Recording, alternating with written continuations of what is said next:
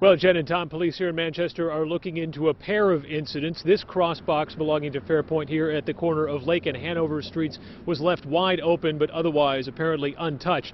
But another crossbox over at the corner of Webster and River Road was thoroughly damaged. You can take a look at some video right now of that damage. Wires that appear to be cut, torn, and pulled out. FairPoint officials on scene said it would take a couple hours to repair, but in the meantime, an unspecified number of customers in that area are without phone service.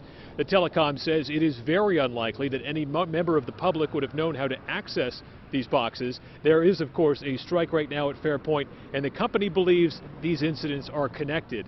Manchester Mayor Ted Gatsis says, independent of any labor issues, this is a concern for public safety. Certainly that gives me great concern for the safety of the citizens of Manchester in regards to 911 and fire alarms and police alarms. In a statement released within the last hour or so, FairPoint said, quote, "They appear to be acts of sabotage and are threatening the public safety that could endanger the lives of our customers. They are more than bullying and intimidation. They have the potential for putting lives at risk. We call on the union to ensure its members and sympathizers cease all such activities." Strong words there, but the union rep we spoke to called these accusations baseless and said its workers protest peacefully and they do not condone any kind of vandalism. Reporting live in Manchester, Adam Sexton, WMUR News 9.